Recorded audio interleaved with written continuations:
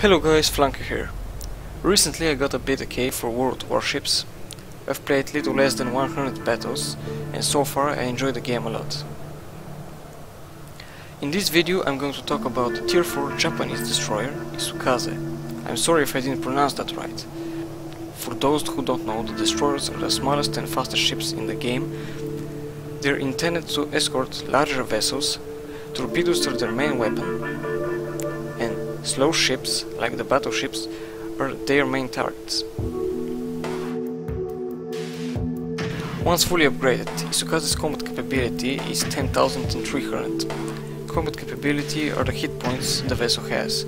When you want to shoot at an enemy destroyer, most of the times it will be more efficient if you shoot them with high explosive shells instead of armor piercing, because AP will just go through the ship without destroying various models. So the Isokaze uses 4 120mm guns that aren't anything special, but still will manage to do some damage. The rate of fire is okay, the accuracy is good, maximum damage with high explosive is a little above 1000, and the chance of fire caused by high explosive is 7%. AP shells maximum damage is around 2000. Firing range is 9.1 km once fully upgraded, which actually isn't that bad. Let's see the torpedoes now. We got 3 torpedo stands, each one with 2 torpedo tubes. That means we fire 6 torpedoes at maximum. The torpedoes are 533mm. Reload time is 47 seconds, which is quite good. 180-degree turn time is 7.2 seconds. Maximum damage is around 14,400. Torpedo speed is also good, with 68 knots, and the range is 7 kilometers, which is way better than the range the American destroyers have.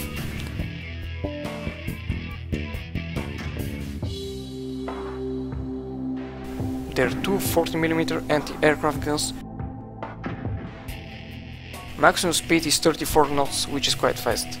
Turning circle radius is 530 meters, and rudder shift time is 3.5 seconds. Surface detectability range is 6.1 km, which means you'll get spotted around that range. And air detectability is 2.8 km. Since some other ships have longer radius on the anti-aircraft guns, and you don't want to get spotted sometimes, pressing the P key stops the anti-aircraft guns so you remain unspotted until the aircraft come too close. On the Isokaze we don't have that problem because our anti-aircraft is short-ranged at about 2.2 km, and we are already going to be spotted at that range.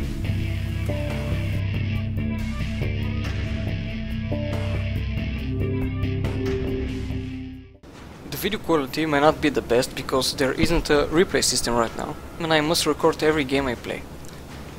Let's get on with the game. Since we know we get spotted at around 6 km, I can just scout to see what ships they have.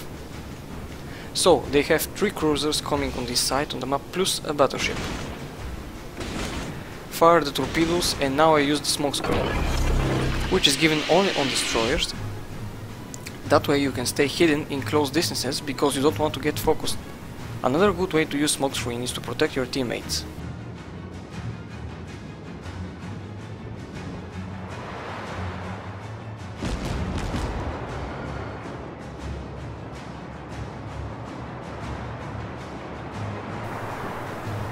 That Tier 4 Phoenix class cruiser didn't pay attention and 3 of the torpedoes almost destroyed him. Plus one of the torpedoes critically damaged him and caused flooding on his ship, which means he'll have to use his repair kit or he'll die.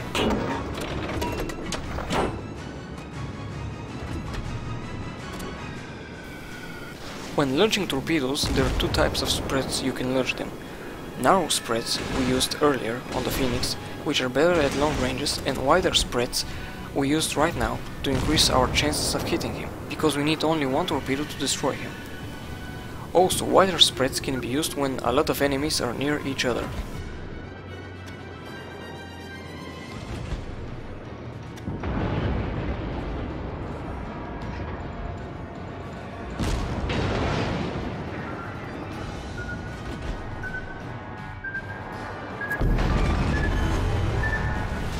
Enemy cruiser sunk.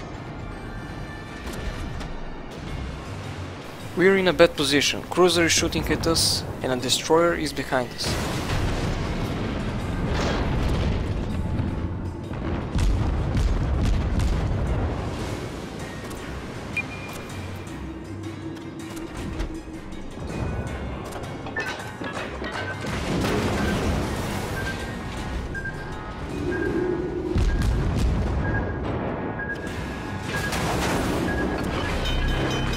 Since the enemy cruiser used high explosive shells, we catched fire and had to use the repair kit. And his next battery fire managed to hit our tail and damaged our steering gear. That means we must wait about 40 seconds to fix that.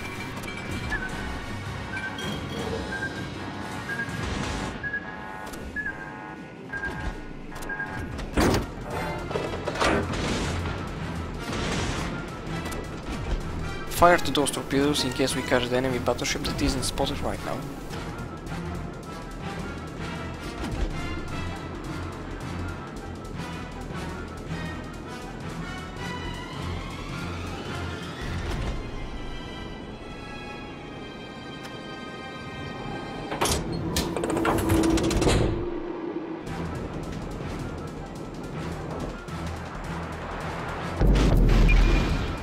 Target penetrated.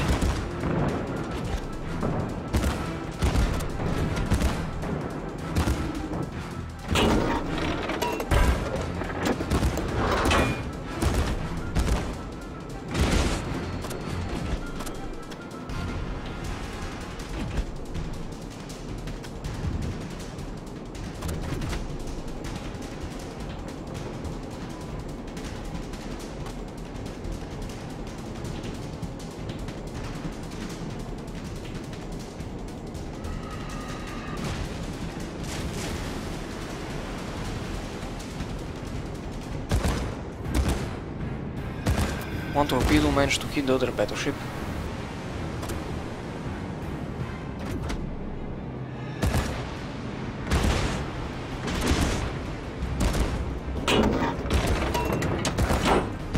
Here I make a stupid mistake. I fire all my torpedoes for the enemy destroyer, who can easily dodge them, because I was too carried away to see that a battleship is going for us.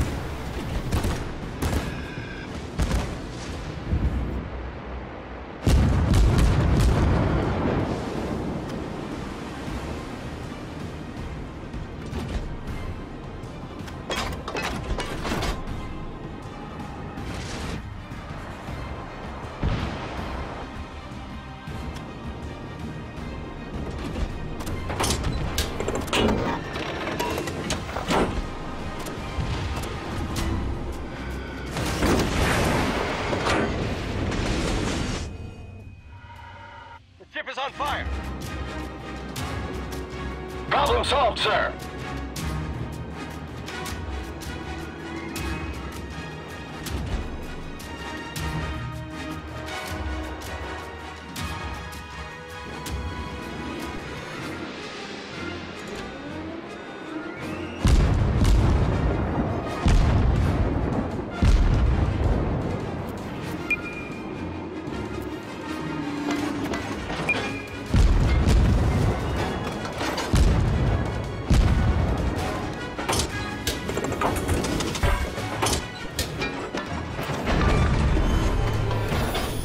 Enemy battleship foundered.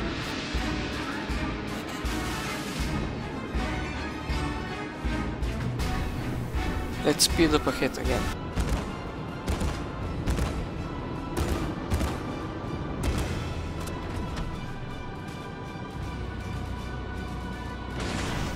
We managed to catch the enemy team's carrier, and by the way, when shooting at carriers, always shoot HE until you make them catch fire.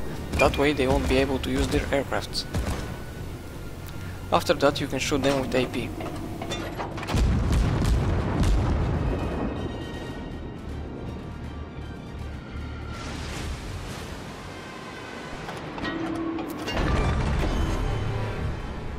Enemy aircraft carrier blown up.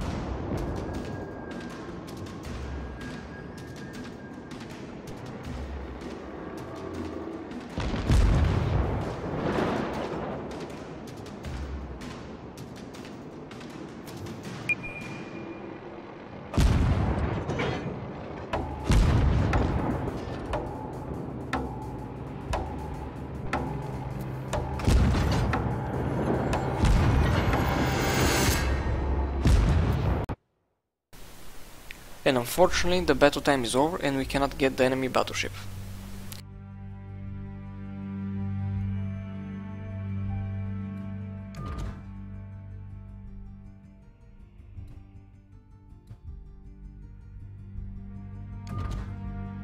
$50k damage is quite nice, nothing special but not bad either. Let's show another game with the Isokaze. Again, I skipped some parts of the battle because nothing interesting happens, and I don't want to make this video too long.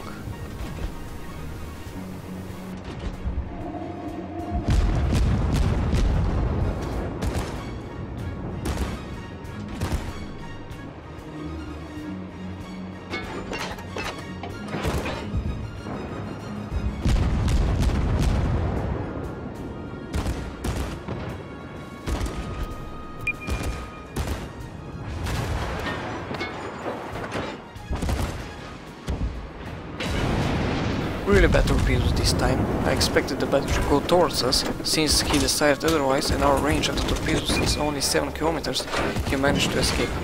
Or maybe he has played the game for some time and knows why you shouldn't poke out of islands when on the other side stands a destroyer.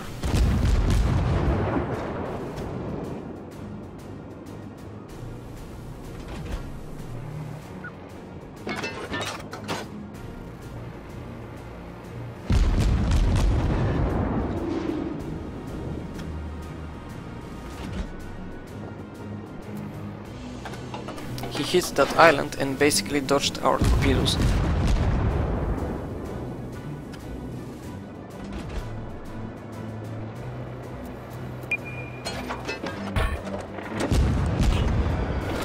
But we can shoot again because we have an awesome rate of fire on the low tier Japanese destroyers. From the 6th tier up, the rate of fire of the torpedo tubes is 2 times less the rate of fire we have now. Since I didn't pay attention that I have a friendly destroyer near me, I was almost going to hit the torpedoes. Luckily we managed to turn in time and slow our speed. Our teammate even apologized when actually it was our own fault, we didn't pay attention.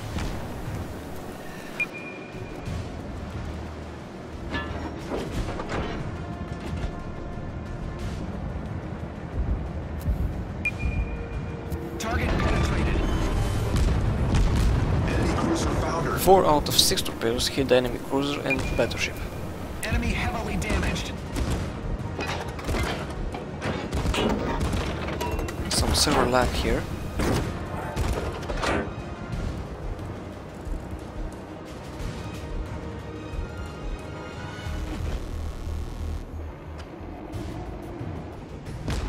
And now it's hunting time.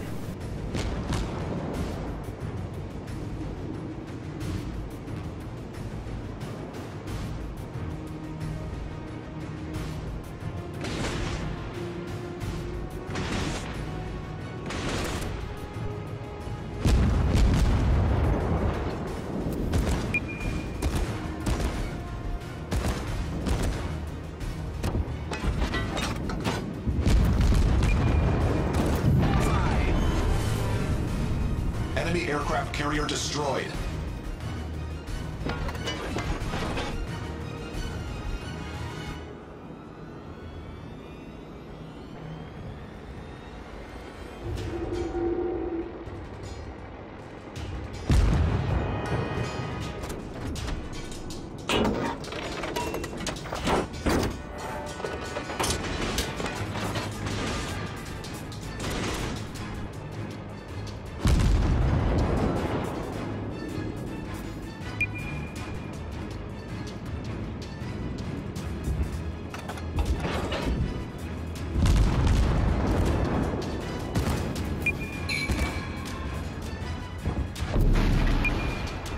Enemy heavily damaged. Target penetrated.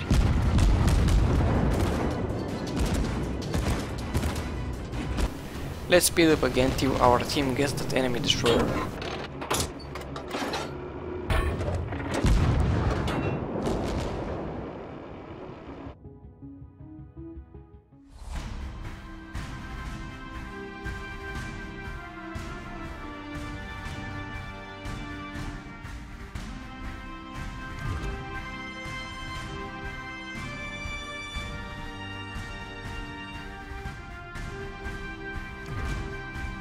This time we managed to hit 83,000 damage with the torpedoes and almost 6k damage with the 120mm guns.